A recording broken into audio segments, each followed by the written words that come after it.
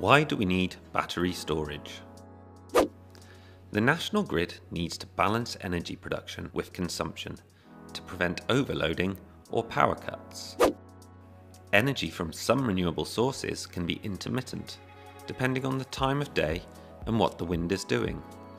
Sometimes generation drops, and sometimes green energy sources produce more electricity than the local transmission lines can handle. To make the most of renewables at all times, we need to smooth out the energy output so that we're not wasting power. This is where batteries come in, storing green energy that isn't needed at the time of generation and saving it until it's called upon. They are an important part of a modern national grid and essential for Britain to end its reliance on fossil fuels. How does battery storage work? Grid-scale batteries are far bigger and more advanced than the rechargeable batteries in our smartphones. Nonetheless, the fundamentals are very similar.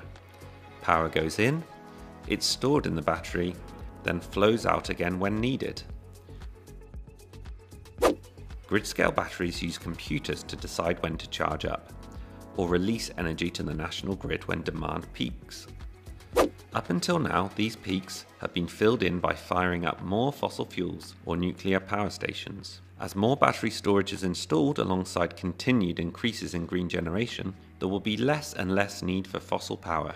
Batteries can also react faster than any rotating mechanical machine, making them a really efficient answer.